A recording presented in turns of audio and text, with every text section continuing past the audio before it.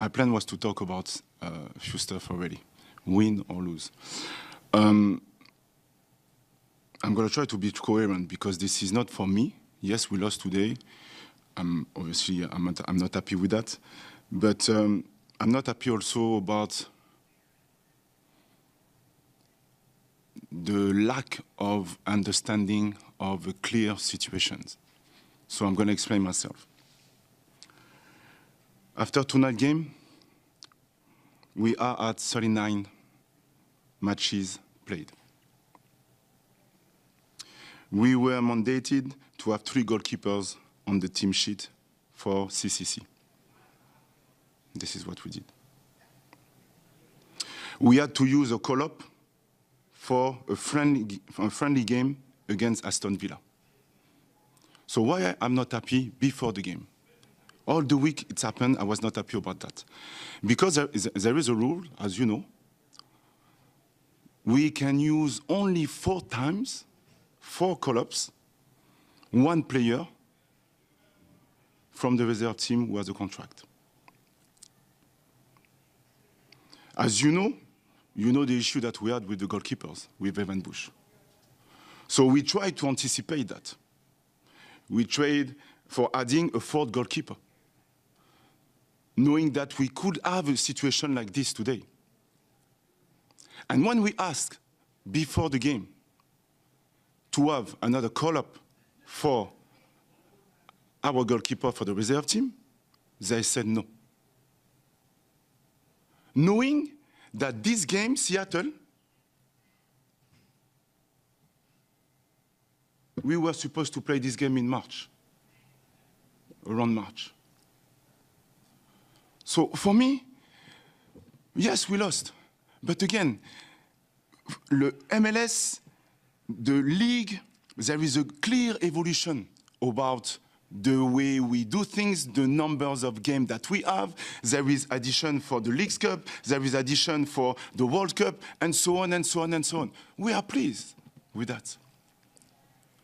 All year, when you ask me the question about how many games you're going to be tired, we have a lot of games and so on, I never complained. Because I said, we won. So this is the reward of the fact that we won. So we have games, and we are pleased with that. We are proud of that. But I cannot understand when there is a lack of coherence with a simple rules that why we don't use a call-up when we do the friendly game, the preseason game. We played Aston Villa, so Stas and Cole, we called them, they played 0 minutes. And we use all the 8 call-ups total for them. So what is the point? I'm not asking to ban the call-ups. I'm asking to add more call-ups because we have more games. I'm not saying that we will not sign players. I like young players, that's why I'm here. I like also old players. But we should have consistency. It's a wrong message if we don't adjust that. With the number of games that we have, it's a wrong message. The league wants to add more young players, no problem. I started my career at 18 years old, but I stopped at 22 years old. Maybe I started too fast. Maybe I earned a lot of money when I was 18 years old, but at 22 years old, I had no more money. So what is the signal? So we're going to sign a player to give him a good salary? At 18 years old or 17 years old, instead of winning $30,000, we're going to give him a salary of $80,000. He's going to be happy, but at the end of the day, he will not play. There is different pathway for few players. So the CBA, they have to understand that. And I'm not upset because we lost the game. I was upset already before the game, all week, because this is not coherent. Thank you. Oh. A lot to unpack in there, and the frustration from Wilfried Nancy, severely palpable. Charlie, when you listen to everything he said, and his points of contention with the way the league is set up and the rules about call-ups. How justified is Wilfried Nancy in feeling aggrieved by? He's right. He's right, 100%. And this was one of the things we talked about when it came to U.S. Open Cup. How many call-ups can you have for this competition? You throw in Leagues Cup, U.S. Open Cup. He's talking about friendlies with Aston Villa. Of course you want those opportunities for your young players, for any player in your club. That's another opportunity to impress a foreign club so that you could have a potential sale, right? That's what this league is. It's a selling league. So in order to have those assets perform, you need to have options. And with all the games, you rest players, you need opportunities to bring up other players. And in this case, you have a game during international window. So, of course, you're down players already. So I love the fact that he was very coherent in his thoughts, saying, I get it. The heat of the moment, we lose, and you would expect me to explode because of it. And it's not because we lost. Yeah. It's not because we lost. And it's because before this, I knew this situation was going to happen. And they try to anticipate that situation. Towards what he said at the end also sheds light on the reality of the situation.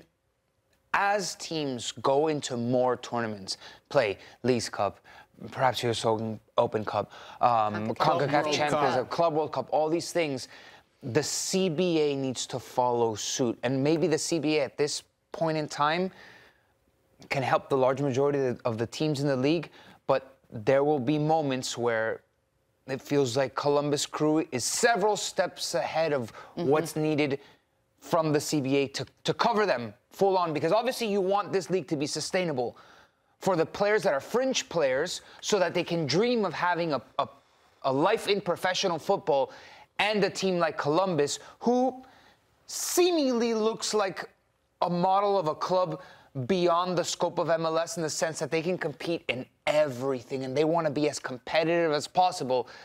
But if they're shackled by some rules of the CBA, you can have a situation like this. So it's the dynamics between MLS, the CBA, and teams that are just outperforming what is thought of MLS teams. Not handing contracts out for like it's candy. Yep. All right, well, to help us shed even more light on the entire situation, we're absolutely thrilled to welcome in our friend Tom Bogert. Hi, Tom. Morning, everybody. A nice, light, fun subject of going through the call-up rules in the MLS CBA and rules and regulations. Exactly. Locked in on a Monday morning. Locked in on a Monday, exactly. All right, Tom, you know, we obviously just listened to the press conference from Wilfried Nancy. Can you kind of just explain how the MLS rules are set up in terms of calling up young players, and then why Wilfried Nancy is so frustrated with how it all works? Yeah, for me, Wilfried Nancy is completely right. This is an unfortunate side effect of some of these rules, and every team is allowed to call up players from the second team. You can do that 4 times a season. The players, I don't believe, can play more than twice of those 4 call-ups, right? But getting into the weeds of this rule, they called up both of their second team. There are only 2 second-team goalies under contract, each 4 times, so they were not allowed to call them up anymore. The frustration here is, first of all, this game wasn't supposed to be played this weekend. This was an international FIFA break, and teams get to kind of pick and choose if they want to play or if they don't want to play, so they can have their full roster, but they'll have to add a midweek game at another time. The Columbus Crew opted not to play this weekend, but they had to play because of a rescheduled game because they made the CONCACAF Champions Cup final. Again, these are supposed to be good problems and good things. With it, they were without Patrick Schulte on international duty with the United States this weekend, and Nico Hagen on international duty with Guatemala. Evan Bush, their third goalkeeper, has been injured since April. They traded for Abraham Romero specifically with this in mind. I was talking to sources when that deal happened, and they were like, "This is we're fine with like Schulte, Hagen. We don't know like if Bush is going to be back anytime soon." So for international breaks, I was told September and October, we're going to need another goalkeeper because we're probably going to be screwed if everybody gets called up. And that's kind of exactly what happened. The frustration here, on top of everything else, is that it would be common sense to just call up another goalkeeper, while both of the goalkeepers did not appear in one of the games. One of the frustrations is that CONCACAF made them have 2 goalkeepers on the bench for their CONCACAF Champions Cup games. That wasn't an issue until Evan Bush got injured. When Evan Bush got injured, their last 3 games, both games against Monterrey, and then the final against Pachuca, they had to use 3 of those 8 call-ups between the 2 goalkeepers. Another one that was used that I don't know how or why it counts was the friendly against Aston Villa. in that friendly, Patrick Schulte was at the Olympics. There's another rule stipulation just for this year that teams are supposed to get Olympic exemption call-ups. That if you had a player at the Olympics, you could call up a second-team player without counting towards their 4 or going over their 4. For instance, the New York Red Bulls had a second-team left back. He's been on the bench 7 times this season for the first team, the last 3 of which was during the Olympics because John Tolkien was at the Olympics. I don't understand why that didn't count in the math for the Columbus Crew, why a friendly counted at all in the beginning, to be fair. And I don't know why they were declined extreme hardship. And one more point before I let you guys go back to the questions, is Wilfried Nancy said something about the CBA. I think he's hinting at the Players Association there. This isn't just an MLS decision. For the Players Association, they want to protect their players against, you can't just call them up, 9 times without giving him a contract. And I think that's completely right and good. But this is kind of a common sense situation where it doesn't really like they were forced into this because of emergencies, and I don't think the Crew were trying to exploit this rule. You listen to everything Wilfried Nancy said. It's like we could have tried to sign one of them to a senior contract, but then what? Like, it's not the right time. He's not going to play. And then how do you go back to the second team? So for all of those reasons, it's a really unfortunate situation, particularly that Abraham Romero got a red card. And that's the only reason why we're talking about this. And in theory, what's super unfortunate for the league, for the club, for the PA, for everybody is, if they had a second-team goalkeeper on the bench, Abraham Romero gets sent off, maybe they lose 4-0 anyway. Who knows? But the fact that we don't know is a huge indictment. Yeah, Tom, this just feels like they went down all the possible avenues for this to happen in such a ginormous season where you're playing in so many competitions, and it led to this point. It's absolutely unfortunate. I have a 2-part question. The first one's really quickly, just so we're clear, so I'm clear, because I don't know. Those 4 call-ups that you get throughout the season, they're call-ups, which means that you don't have to sign a player to a first-team contract? Correct. They're called short-term call-ups, where you're with the first team for 4 days. I think Nancy kind of hinted at it. You get a kind of a bonus for this as well, but you don't get the kind of full season contract. So do you see this more as a player union issue or an MLS issue? That's a good question. I don't want to speculate because I don't have the definite answer, but I do know that it's somewhere between the two. This wasn't a unilateral decision by the league, and I don't assume that it was a unilateral decision by the Players Association either. But again, I do think it's important that both of these sides would have to agree on it, because that's kind of where the rules and regulations come from for the limits on the short-term calls, so teams don't abuse them, which, again, at its heart, I think is a very good thing. Is there anything that they can do, maybe appeal the exemption that they weren't able to get versus New York Red Bulls? Is there something that can be done? And for me personally, I think a lot of this falls back on MLS's extremely complex rule set, where I have a feeling if that didn't exist, maybe this doesn't happen. Yeah, I mean, I'll start with your second one in that if the rules were set where you could just kind of freely call players up between the first and second team, like kind of global soccer, then this wouldn't be an issue. We wouldn't be talking about it. We should not know what short-term call-ups mean and the Byzantine, all the words into these rules. I shouldn't have to be coming on to explain it. And then apparently they asked for an extreme hardship exemption, which again is a funny set of words that shouldn't really have anything to do with soccer.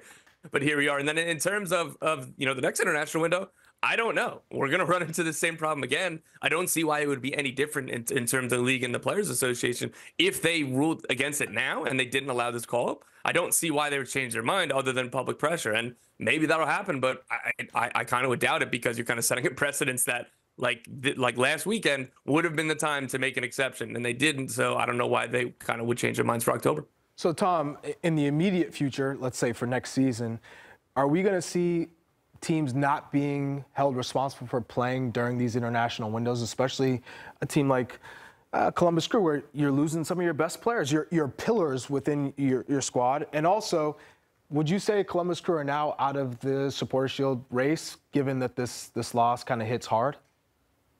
Yeah, so there's always kind of the constant conversation. Can the league fit the schedule in without playing through international breaks like all of the top leagues around the world don't, right? And the more and more international players that come to the league is great news. The more tricky it gets during these international breaks. There's just so many games. There's so many tournaments. There's everything. Like, I've seen quotes from Kevin De Bruyne. I've seen quotes from a couple other Manchester City players talking about their fixture congestion. Like, it's the same over here. So, again, teams kind of have the option to not play during some of these international breaks, and the crew tried to not play. But because of their success early in the season, there was just no other place to fit this game, so they had to play. So maybe they'll try that again. I don't really see room in the calendar if Leagues Cup is going to stay the way it is. If the first round of the playoffs, that's best of 3, that really extends that playoff system, if that stays the way it is, you're just running out of weeks in the season to keep taking breaks. And I would much prefer that they don't play through the international break. I think that you sacrifice games elsewhere, probably the best of 3 first round, because 9 teams make the playoffs and we just played 34 games. Maybe it should just be a one-off instead of best of 3. But like that would be one of the ways to try to save the room. But there's more gate revenue. There's more games for Apple TV. There's more opportunities for teams and everything else. So like the business side of the league, that's probably viewed as a success. Same things like Leagues Cup is a success, I'd imagine, in the eyes of the league. And they've continued to say that. So where are the weeks coming from? Where are the games going to? They would have to come from somewhere, and I don't think anything's going to budge. It's crazy. I mean, what did Wilfried Nancy say? They played 39 matches already, and they still have however many left in the regular season, playoffs on top. I mean, it's just, it is insane. Insane. Tom, thank you so much for taking the time. Great stuff, incredibly helpful. We appreciate you so much. Cheers, guys. Talk to you soon.